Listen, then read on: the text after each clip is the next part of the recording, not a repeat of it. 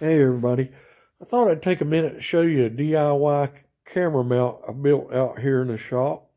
It's kind of a project that just come up in my head, and I had something cut out of a piece of metal, and I decided not to throw away the scraps and repurpose it and use it for something else.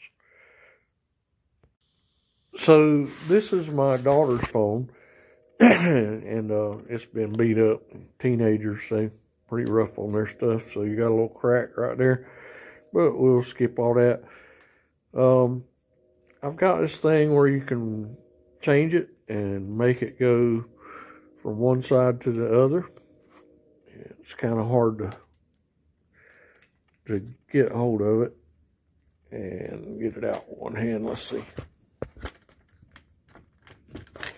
Anyway, it's a piece of aluminum that I had cut a piece of work out of, and I've got it drilled and tapped on the corners so I can move my tripod pad to either have it this way or this way. I'm not really sure which way I like it, but I think when I'm using my phone out here to make YouTube videos, I'll probably have it turned in the wide view. So this is it with the phone out. I've got a space cut for charging port access.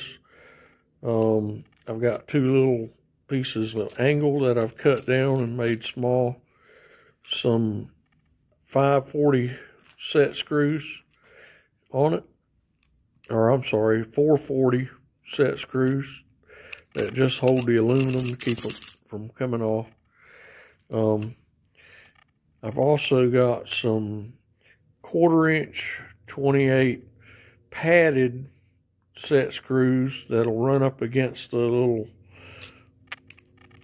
phone holding pads, if you would, to keep the phone in.